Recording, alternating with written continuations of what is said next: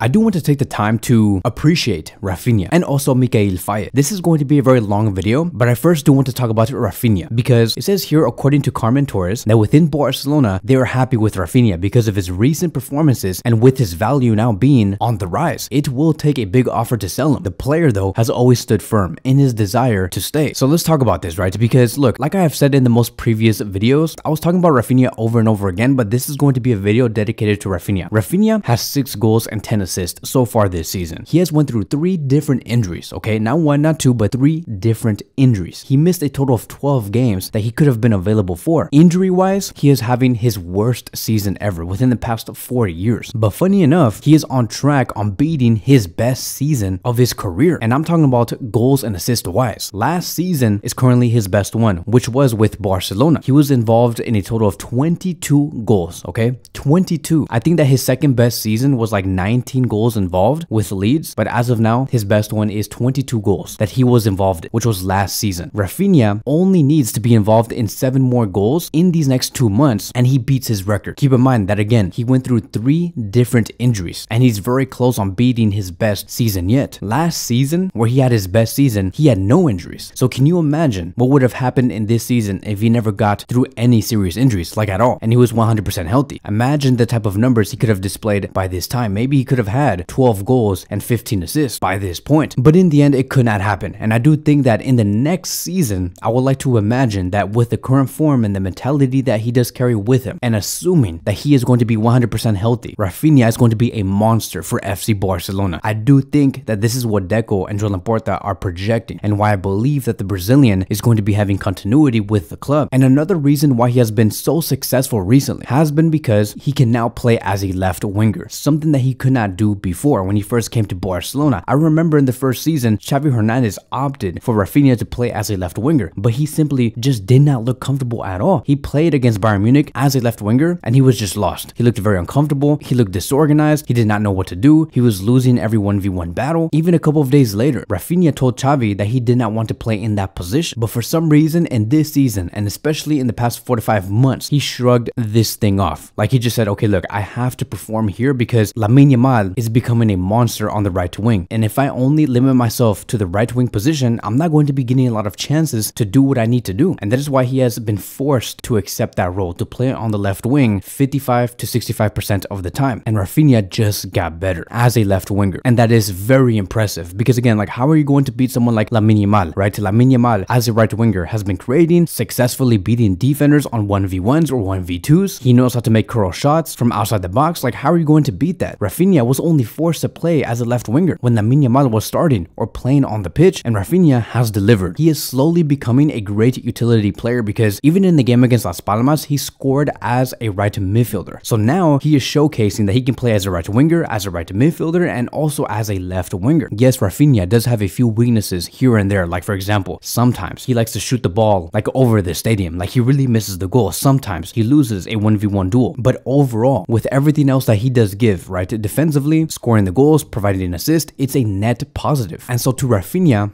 I say this: keep going, work harder. You're going to be getting the recognition that you deserve because clearly you do want that, right? So like, I know that Raphinha wants to succeed at Barcelona. I remember Xavi Hernández subbed off Raphinha very early in the game. I think it was around 5 to 6 games ago. And he was really pissed off. Like, he was really mad. He was mad because he knew that he did not really do anything to impact the game. And I remember him going to the bench and he was like punching the bench. He was looking very frustrated, like extremely frustrated. I cannot remember the last time I saw a Barcelona player do that when they got subbed off very early in the game because things were just not happening. So the passion in Raphinha is clearly there, and Barcelona need players like that. And from the fan base, we really do appreciate players that are very passionate about the game, that they want to succeed at the club. Deco, I assume, does favor his continuity to stay here for a 3rd season. After all, right, he was the agent that brought Raphinha to Barcelona, and I'm assuming that Deco wants to see Raphinha succeed at the club, regardless whether Xavi Hernández stays or not. Now, do I think that Barcelona can benefit from selling Raphinha in the summer summer. Of course, right? There has been offers coming from Saudi Arabia. They are willing to offer Barcelona 80 million euros to 90 million euros for the player. And that is because of his age, because of his performances, and because there is still 4 years left in his contract. So of course, it's going to be extremely high. I do think that if Barcelona even wanted to, right, they can counter offer and say, we're only going to be accepting 95 million euros to 100 million euros for the player. They can do that. And Saudi Arabia would be more than happy to bring in the player for that price. They have the money. But I just don't think that Raphinha would accept this offer because of the stage that he is in his career. Maybe at the age of 32, 33 years old, he could go to Saudi Arabia, but he is 27 years old at the prime of his career. I do think that he only wants to succeed in Europe because he wants to go to the Copa America. He wants to start for the Brazilian national team. He wants to win the Champions League, something that he has not done yet. And I can see why, again, why he would not want to go at the age of 27. You have not won a Champions League yet. Usually, players who are very good win the Champions League under the age of 26 years old. Raphinha wants to be part of that list. And the only way I can see Raphinha leaving Barcelona in the summer and for all parties to agree is if a European team calls for Raphinha. And the club that I am talking about, it is Liverpool. I do think that a team like Liverpool can pay the high price for Raphinha and they can give a huge offer for Raphinha, and Raphinha could accept it because in the way that I see Liverpool, I see a team that is slowly going to be saying goodbye to Salah very soon. I think that Salah does need some rest. He needs another player behind him to be a second option. Somebody like Raphinha can be the second option to Salah. Raphinha can also form a great partnership with Diaz, who is a Colombian player at Liverpool. You can just get a sense that Liverpool are going to want to restart their project in the summer because Klopp is going to be leaving. Raphinha also has Premier League experience, and so I can't see a team like Liverpool going for somebody like Raphinha and for a team like Liverpool to be attracted by Raphinha. But in the end, like I have said, I just don't think that he's going to be going anywhere. Everything is just too good at Barcelona as of now. I want to move on towards the next conversation and talk about Mikayil Faye because, man, let me tell you, is this center back starting to become serious business. In the past 7 games, he has 5 goals. In the most previous goal that he scored a match-winning free kick on the 88th minute against Osasuna B. If there is one thing that Mikayil Faye is good at, it is long-range shots. His shots are so powerful. I'm like, oh my god, dude, like, is this Koeman reincarnation? Like, are we seeing the second coming of Ronald Koeman? Here is going to be the story that came out today. Many big clubs in Europe are monitoring Mikayil Faye, and Barcelona have already received some offers. The club remains calm. In the summer with the new coach, it will be decided if he will do preseason with the first team or if he will be sold, as his value is skyrocketing. What won't happen next season is that he won't play in the 3rd or 2nd division anymore because everybody knows that Faye is just too good for the 2nd division or the 3rd division. He has to see 1st division football, whether that's at Barcelona or in the Premier League or in the Italian League or anywhere else. There has been rumors stating that Xavi Hernández plans on giving Faye his debut, which makes me believe that Barcelona are going to want to keep the player because if they're already planning on introducing Faye in this season to make his debut, I do think that they see Faye as the future of Barcelona's defense alongside Pau Cubarsí. And to be honest, I don't know where Barcelona is going to be placing Faye in like whichever games, because in these next few games that we are going to be playing until the end of the season, right, they're all going to be very important because we're in the brink of Barcelona maybe going over Real Madrid if they do everything 100% correct. I also don't see Faye going into any Champions League matches because it is just too competitive at the moment. Now, Faye has already done preseason with Barcelona in the first team. He was solid versus Arsenal. Do I believe that once he does return to the first team and makes his debut, could he be even better? Yes, of course. But like I've said, I just don't know which game Faye is going to be introduced because every game is important. We cannot allow for a single mistake. Now, one of the coaches that coached Faye before he came to Barcelona B wanted to speak about Mikayil Faye to Mundo Deportivo, and he said a few things that were very interesting. And this is what he said: I called Mikayil Faye a football monster from the moment I saw him. The explosiveness and power he produced in the attack or in defense are unique. Faye is a modern player. He is still young, but I firmly believe he can become a great player. I really believe that Mikayil Faye can contribute more to the team as a left back than as a center back. His offensive contribution in the final third of the field is enormous, and he can attack the spaces behind the lines. He can penetrate with or without the ball. Faye's shooting ability is high. Both legs and his crosses reach the goal on time. I made him play as a winger before. I was very happy with his development. I firmly believe that the Barcelona coaches know what is best for him, but I just wanted to share my opinion. Defensively, he can perform steadily and stably. So it's very interesting to see that he is recommending for Faye to play as a left back like full time because he simply has the capability to do that. I do think that next season there is a defensive line where I can have Faye as a left back. I do think that we can have a defensive line of Faye as a left back, Cubarsí and Araujo as a center back pairing with Koundé on the right back position. If the the coach is really right on what he's saying. Because again, remember, like, he coached Faye before, so he knows the player. If Faye can perform anything close to the explosiveness of Balde, that would be amazing. And so later in the statement, he also wanted to, in a way, hook up Guardiola and create those links with Barcelona, because he was also a coach that worked with Guardiola before. If you guys do not know who Guardiola is basically that center back that was bossed around by Messi against Argentina, you know, that game between Argentina and Croatia. He currently also does play for Manchester City, but this is what he said about Guardiola. Guardiola is technically at a very high level. His shooting is his weakest point. Faye, though, is more explosive, with a better contribution in the final third of the field. He has much better shooting skills. I would like to see Guardiola as a center back and Mikayil Faye as a left back on the same team. So he's basically saying, like, I would like to see these two players together one day. Now, we don't know if he is referencing whether he wants to see Guardiola at Barcelona or Mikayil Faye at Manchester City. So this is very interesting, because I remember, like, a few months ago, I was talking about how Faye can be our Guardiola at Barcelona, because Barcelona wanted Guardiola before. We were trying to compete with Man City for his signature. And I'm like, dude, like, we need a center back that can play as a left back also. Somebody who is very dynamic, versatile, can play anywhere across the defensive line. And I said that, you know, Guardiola will be the perfect player to be the backup to Alejandro Balde if he ever does get injured. But we could not compete. And then I remember when Faye came out right after, and we betted on him to become our next center back that can also play as a left back. And I'm like, okay, so Barcelona found the player. He is just simply younger and more inexperienced. And so do I think that maybe in the future we could see Guardiola join Barcelona? Maybe. I mean, he is only 22 years old. He still has a lot of time. He can come and join us at the age of 25, 26 years old, and to play alongside Faye. Would I like to imagine for Faye to go to Man City? No, of course. I don't want to see that. I want to see Faye only succeed at Barcelona and nowhere else. And part of the reason why I'm very confident that Faye will stay no matter what happens is because Inigo Martinez is going to be leaving. Marcos Alonso is also going to be leaving. So his profile is definitely going to be needed. So that is going to be wrapping up today's video. Thank you guys so much for watching, and I will see you guys in the next one.